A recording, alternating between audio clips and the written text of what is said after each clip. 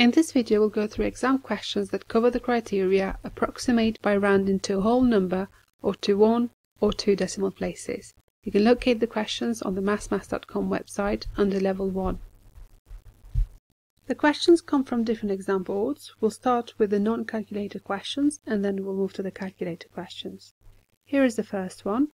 Round 11.348 correct to 2 decimal places. Decimal places means digits after the decimal point. So here is decimal point. We've got 1, 2 decimal places up to this point. So we've got to get rid of the third digit after the decimal point. So that's an 8. If it's 5, 6, 7, 8 or 9, that means we round up. So this 4 here will become a 5, and then the digits in front will just stay as they are. So 11.35 is the answer here. Write 6.384 correct to 1 decimal place. So 1 decimal place means 1 digit after the decimal point. So this will be the cutoff point. On the right, the first digit after the 3, after that cutoff point, that is 8. So again, we're going to round up because it's above 5. So the 3 will become 4, 1 more, and the 6 that is in front will remain the same. So 6.4 is the answer here.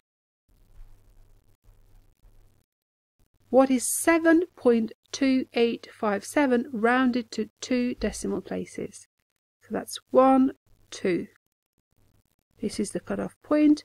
Looking on the right, the first digit is a 5. So again, 5, 6, 7, 8 or 9 means rounding up. So the 8 will become 9, 2, and the 7 will remain unchanged. 7.29 is the answer. What is 8.35719 rounded to 2 decimal places? 1, 2 decimal places. Here is the cutoff point. So the 7, that tells us we need to round up. So the 5 becomes 6, 3 remains unchanged, and so does 8. 8.36 is the answer here. What is 2043.6666? So the 6 is recurring. Rounded to 2 decimal places. So we have 1, 2 decimal places. Looking at the digit on the right, that's a 6 again, so we're going to round up. So the 6 becomes 7. This 6 remains the same, and so will all the other digits in front of the 7. So 2043.67 is the answer.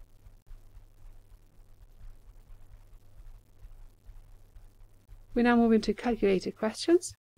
Hamid organizes a go-karting party for himself and 5 friends. So that's 6 of them.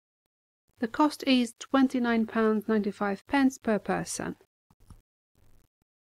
He uses rounding to estimate the cost for the whole group.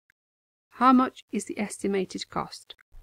So it's 5 and 1, that is 6 of them, 6 friends, times the cost per person, £29.95. We'll round that to 30. So let's round it to the nearest whole number.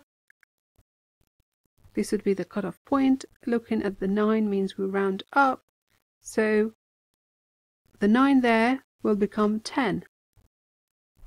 So 0 down, 1 carried over, 2 and 1 is 3. So this is £30 to the nearest whole number. So 6 times 30 gives us £180.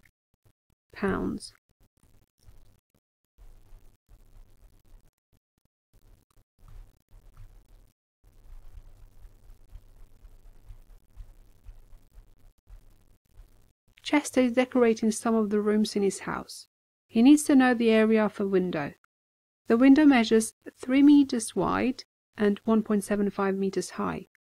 Round 1.75 to the nearest whole number and use this value to estimate the answer to 3 times 1.75. So we'll round 1.75 to the nearest whole number. So whole number, that would be this part before the decimal point. So this is the cutoff point. We're looking immediately on the right.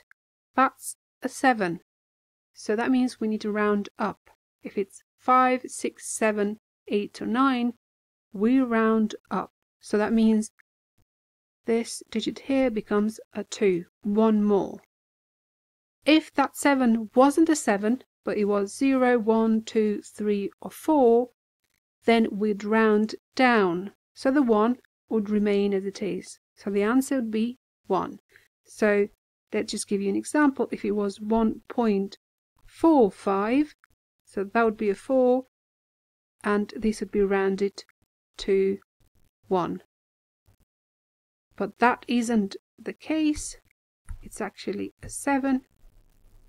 So we'll round up, and the answer is 2.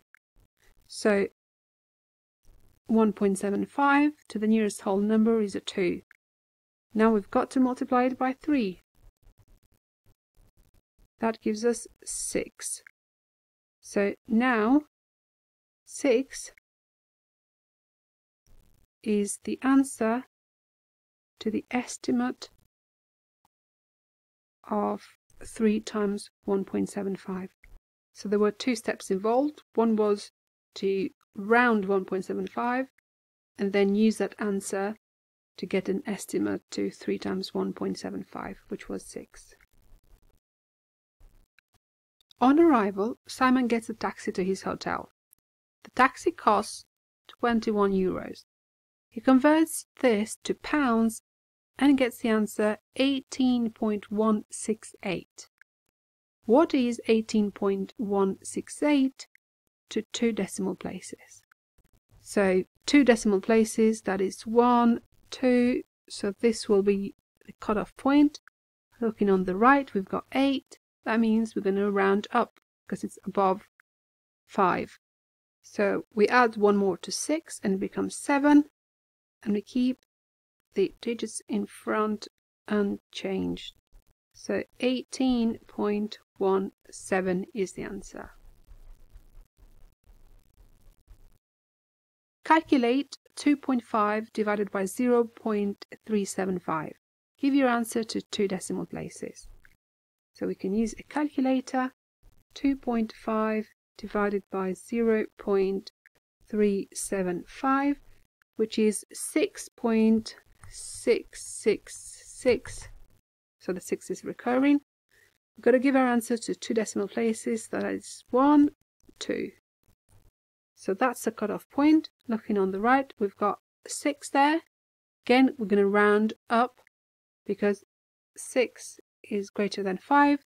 So this 6 here will become 7, 1 more than 6. And these digits in front will remain unchanged. So the answer is 6.67. Round 7.8652 to 2 decimal places. So there we have 1, 2, 2 decimal places, 2 digits after the decimal point. So looking on the right, we've got a 5.